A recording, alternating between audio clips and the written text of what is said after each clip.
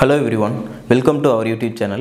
இன்னைக்கு நம்ம எந்த கோர்ஸ் பத்தி பார்க்க போறோம்னு பாத்தீங்கன்னா டிப்ளோமால electrical and communication engineering.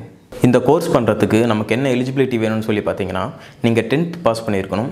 10th முடிச்சிட்டு நீங்க டிப்ளோமால ஜாயின் பண்றீங்கன்னா உங்களுக்கு இது 3 இயர்ஸ் கோர்ஸ். இதே நீங்க +2 முடிச்சிட்டு டிப்ளோமால ஜாயின் பண்றீங்க அப்படினா நீங்க பயாலஜி குரூப் அல்லது ஃபிசிக்ஸ் கெமிஸ்ட்ரி மேக்ஸ் இந்த சப்ஜெக்ட்டை ஒரு பாடமா எடுத்து படிச்சிருந்தீங்கன்னா நீங்க டைரக்டா செகண்ட் இயர்ல ஜாயின் பண்ணிக்கலாம். அப்போ உங்களுக்கு இது 2 இயர்ஸ் கோர்ஸா இருக்கும். நம்ம வாழ்க்கையில அதிகமா யூஸ் பண்றதுல எலக்ட்ரானிக் டிவைसेसலாம் ரொம்ப அதிகமாவே இருக்கு.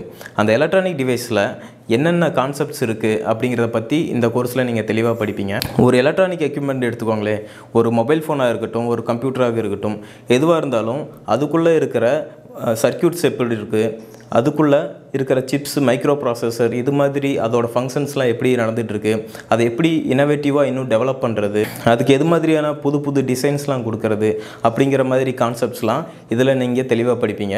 பேசிக்காக ஒரு கம்யூனிகேஷனை எப்படி ஒரு இடத்துலேருந்து இன்னொரு இடத்துக்கு ட்ரான்ஸ்ஃபர் பண்ணுறது அப்படிங்கிறத பற்றியும் இந்த இசிஇ கோர்ஸில் நீங்கள் படிப்பீங்க. நிறைய இண்டஸ்ட்ரியில் யூஸ் பண்ணுற ஒரு எலக்ட்ரானிக் எக்யூப்மெண்ட்டோட ஃபங்க்ஷன்ஸ் எது மாதிரி இருக்குது, அதை எப்படி புதுசாக டிசைன் பண்ணுறது, அதை இன்னும் எப்படி டெவலப் பண்ணுறது, அதோட ஆப்ரேஷன்ஸ் எது மாதிரி இருக்கும், அதை இன்னும் அட்வான்ஸ் லெவலில் ரிசர்ச் பண்ணுறது, அது மாதிரியான கான்செப்ட்ஸ் படிக்கிறது தான் இந்த இசிஇ டிபார்ட்மெண்ட். இந்த கோர்ஸில் எது மாதிரியான புது ஸ்ட்ரீம்ஸ்லாம் இருக்குது, எதை பற்றி நீங்கள் இன்னும் அட்வான்டேஜாக படிப்பீங்க அப்படின்னு சொல்லிட்டு பார்த்தீங்கன்னா analogue transmission, basic electronics, micro processor, solid states device, digital and analogue communication, analogue integrated circuits, microwave engineering, satellite communication, இது மாதிரியான ஸ்ட்ரீம்ஸை ஹேண்டில் பண்ணுறதை பற்றி இந்த கோர்ஸில் நம்ம தெளிவாக படிப்போம். அது மட்டும் இல்லாமல் எலக்ட்ரானிக் டிவைஸ், அதோட சர்க்யூட்ஸ் அண்டு கம்யூனிகேஷன் எக்யூப்மெண்ட், இதை பற்றியும் இந்த கோர்ஸில் தெளிவாக படிக்கிறது தான் இந்த இசிஇ கோர்ஸ். இந்த கோர்ஸில் எது மாதிரியான சப்ஜெக்ட்ஸ் பற்றி நீங்கள் படிப்பீங்க,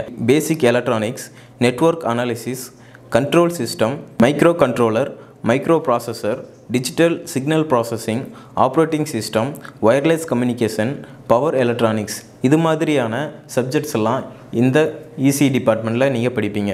எலக்ட்ரானிக்ஸ் அண்ட் கம்யூனிகேஷன் கோர்ஸ் பண்ணுறனால உங்களுக்கு எது மாதிரியான ஜாப்லாம் கிடைக்கும், எது மாதிரி ஸ்கோப்ஸ் இருக்குது, எது மாதிரி ஃபீல்டில் நீங்கள் சைன் பண்ணுவீங்க அப்படின்னு சொல்லிட்டு பார்த்தீங்கன்னா electronic engineer, field test engineer, network planning engineer, customer support engineer, electronics technician, research and development software engineer, service engineer, senior sales manager, technical director, இது மாதிரியான ஜாப்ஸ் எல்லாம் இந்த கோர்ஸில் கிடைக்கிறதுக்கு வாய்ப்பு ரொம்பவே அதிகம். உங்களுக்கு கவர்மெண்ட்டில் எது மாதிரியான வேலை கிடைக்கும் அப்படின்னு சொல்லிட்டு பார்த்தீங்கன்னா Bharat electronic limited, Bharat heavy electronic limited, Hindustan petroleum, இது மாதிரியான கவர்மெண்ட் சம்மந்தமான இருக்கிற வேலையும் உங்களுக்கு கிடைக்குது இந்த இசிஇ கோர்ஸில்.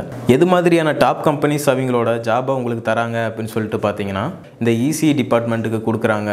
HCL, Philips, Wipro, tech Mahindra, எக்ஸெஞ்சர், Intel, Philips, Nevada, Reliance, Motorola, Samsung, Intel, Honeywell, Havells India limited, இது மாதிரியான டாப் கம்பெனிஸ் அவங்களோட ஜாபை உங்களுக்கு ப்ரொவைட் பண்ணுறாங்க.